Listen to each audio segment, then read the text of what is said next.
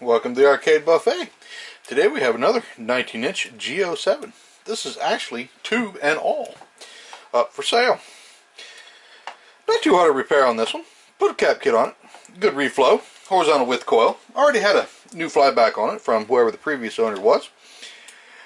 Put a new focus tower on it, did the horizontal and vertical adjustment pot mod, fired it up, and it looks fantastic. All controls work as I should. Everything's been adjusted to this tube, so it'll have to be readjusted when it gets into its new game.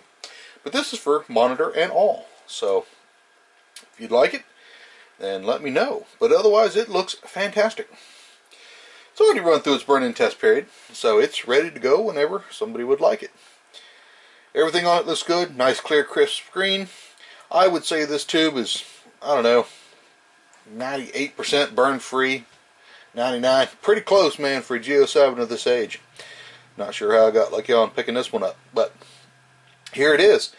The only little flaw in it, there's a little, just a very, very tiny scratch here that you won't see, and then just some blemishes that are on the screen, but you'll never see them in the game, especially if you have it behind tin plexi. So, but otherwise, it looks fantastic.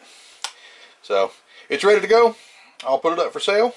Let me know if you'd like it. Sorry I don't ship, but I can deliver if you are within a state or two of me for an extra fee. So, if you have any questions or comments, please leave them at the bottom of this video, or shoot me an email at thearcadebuffet@gmail.com, or visit my site, thearcadebuffet.com. Thanks, and see you soon.